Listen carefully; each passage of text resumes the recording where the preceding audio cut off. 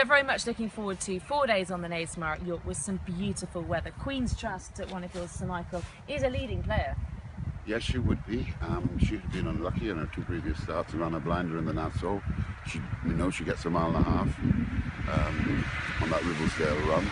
I don't know who's going to turn up, but I would be hopeful of it. I thought for a while she was probably going to shake up Minding at Goodwood. Yeah, I wasn't that optimistic, but it was a very pleasing effort. What about Across the Stars? Because he's a horse I know you liked. Kieran was always pleased with him and liked him before the Derby. Good to see him back on track at Royal Ascot. Yes, yeah, I've always liked him. He continues to improve.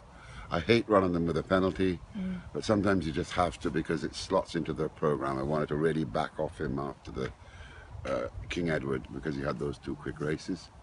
So, look, he goes there with a chance, but they're vulnerable with penalties in those races. Ultimately, is the aim very much the St Leger with him? No, I said after the King Edward I didn't think he was a Leger horse. I'm still not sure he's a Leger horse, but we did put him in.